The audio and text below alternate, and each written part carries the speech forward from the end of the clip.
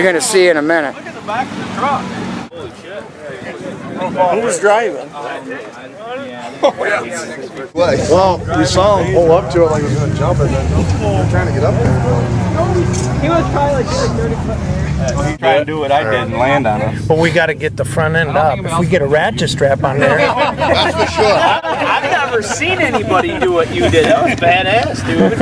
You get it up on someone. It didn't hit that hard. You can hook the ball and someone didn't hit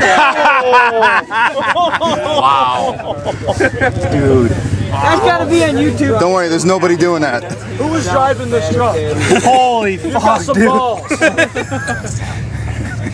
That's fucking crazy. They ought to put that at the restaurant. Yeah, they should. Give me an email. At least he's at least on the wall at B&L. You're the man. There is no doubt about it. My freaking poor truck.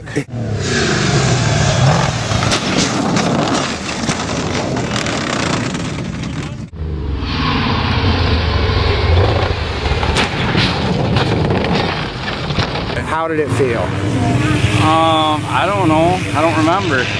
You don't remember it? As soon as I left the ground, I knew the truck, it just set up wrong, and I knew I was in trouble. But you didn't roll over, and everything actually worked out really well. Oh yeah, can't get no. Well, glad you're okay, but I'll tell you what, that was the most spectacular jump I have ever seen at Silver Lake. Stay tuned for more. Stay tuned for more.